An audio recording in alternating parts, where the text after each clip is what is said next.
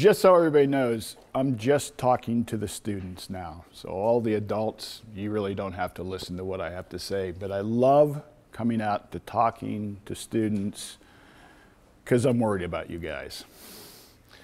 Part of my job is to try to figure out where the world's going. And the world and the workforce that you're going to enter into is going to be unlike anything we've ever experienced. It's going to be unlike the workforce your parents went through, your grandparents certainly. Your workforce is going to be turned on its head by a couple of rapidly advancing technologies that are going to eliminate huge numbers of jobs. But they're also going to create for you unparalleled opportunity. And those technologies are artificial intelligence, machine vision, robotics, and something we know as much about as anybody in the world in Youngstown, additive manufacturing and 3D printing. Okay? Whole job categories are going to be eliminated in the coming years. Okay? Bank tellers are gone. Hotel receptionists are gone. Fast food clerks are gone. Right? But we're always going to need truck drivers, right? We're always going to need truck drivers. Wrong. MIT is predicting in the next 10 years, 3.9 million transportation jobs just domestically, just in the US, are gone because of our advancements with autonomous vehicles. Well, we're always going to need carpenters and electricians and plumbers. Wrong. I've already seen a demonstration of a robotic truck without a driver backing into a building site, extending its 3D extrusion arm, and printing a house layer by layer by layer. But it's just not the blue-collar jobs that are in jeopardy. Manufacturers are talking about lights-out manufacturing, where we'll have the same output at that plant, but there won't be a single worker in it. But it is just not those jobs. Goldman Sachs alone spent over $100 million on its proprietary artificial intelligence program to eliminate some of the highest paid and most coveted jobs on Wall Street, analysts and traders. Because AI can do it better, faster, and cheaper. And you better believe every other investment bank is doing the same thing. You want to go to medical school? It's noble. I'd suggest you become a general practitioner. Because IBM Watson's already replacing the general practitioner. You want to be a surgeon? Have you seen what the Da Vinci robots can do in surgery? They can perform surgery 10x better than the human hand can. Okay? It's interesting. MIT, again, is spending a lot of time thinking about this. And if you want to go on their Facebook page, they're rotating this survey. And they're giving you 4 job titles. And they're asking you, which one do you think will still be in existence in 10 years? And because what I do, I'm pretty good at it.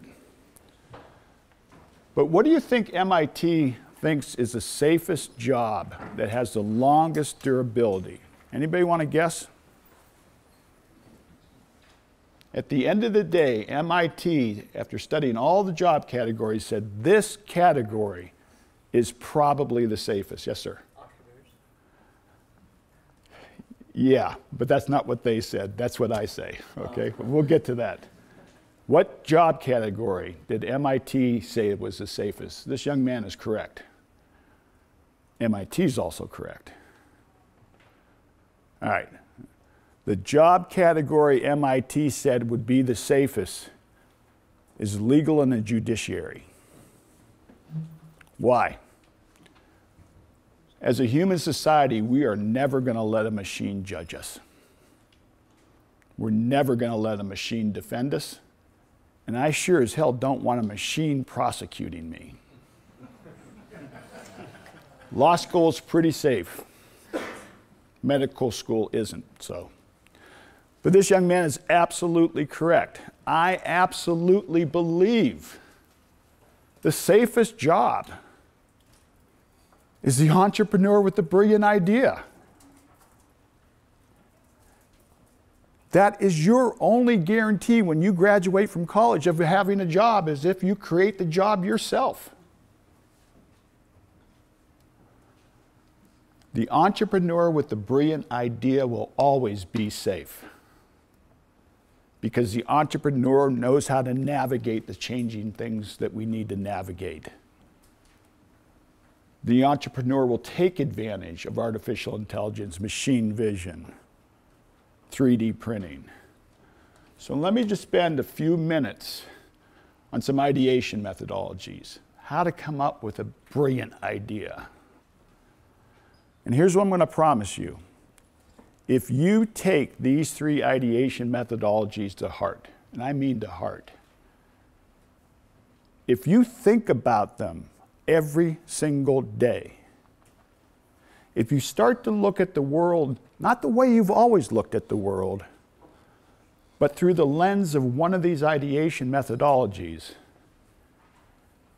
you stand a really good chance of becoming a billionaire. And I mean that. Because when you look at successful entrepreneurs, they did one of these 3 things. All right. The first way to do that is, if you can figure out where the world's going before the rest of the world figures it out, you stand a very good chance of becoming a billionaire. Now that seems almost impossible. How do you figure out where the world's going before everybody else does? Actually, it's not that hard. Okay? But what you've got to do is you've got to discipline yourself to reading about innovation, reading about entrepreneurship, reading about business, reading about investments, where people are investing money. And when you read an article that makes absolutely no sense to you, bookmark it. You're onto something. Here's an example. Many, many years ago, I read where Google was spending an outrageous amount of money to get GPS positioning down to the 1/4 centimeter. Does that make any sense? They're a consumer-facing search engine company. Why are they trying to get it down to the 1/4 centimeter? Then I read another article where for $1.8 billion, they acquired a machine vision company. Teach this chair to see the world like we see it. Does that make any sense? No. Then I read another article about how they were spending an inordinate amount of money on 2 apps that they give away for free. Maps and Street View. Then the light bulb went off. Way before the name Waymo was announced in the press. I said Google's building an autonomous car. Everybody thought I was crazy. But they are. Okay? So 4 years from now, 10 years from now, a new $1 trillion industry will hit the face of the earth. The autonomous vehicle market. What billion-dollar industries need to be created to service it? When Henry Ford mass-produced the automobile, we didn't have auto insurance. We didn't have tow trucks. We didn't have the AAA. We didn't have gas stations. We didn't have repair shops. What are those for the autonomous vehicle industry? Okay. Disrupt the legacy market. Now, everybody wants to come into my shop and say they got a disruptive technology. They never do. And everybody thinks disruption is technology. It is not technology. What disruption means, the best definition I can give you, is you take a legacy vertical market, you take a legacy industry, and you rewrite the business rules of that industry to the advantage of the customer. Case in point, Dollar Shave Club and Harry's. They are completely disrupting the $18 billion, 150-year-old shaving industry. They're eating Gillette's lunch. Both sets of founders became billionaires in about 3 years. What did they do? They changed the direction the razor travels to the convenience of the customer. Instead of the customer traveling to the razor travels to the customer. And by changing the direction, I'm eliminating all these legacy distribution costs and very conveniently delivering the razor to the customer at a price Gillette can't touch and the quality is every bit as good. What other products can you change the direction of? Choose the right one, you have a chance to be a billionaire. Last one. Stop looking at products as solutions. Look at every product that you touch, every product in your hand as a problem. Now, Dr. West just said this is one of the greatest inventions on the face of the earth, and in fact it is. But it always had a massive problem. What was the massive problem? What's that? Exactly. The trend is, in computing, is to mobility. From the desktop to the laptop to the tablet to the phone. But is this mobile? And the answer is no, this is not mobile. Because at some point I have to tether it to a wall. And that's why the patent holders for wireless recharging are going to be billionaires. John was worried about his connectors. There's no connectors anymore.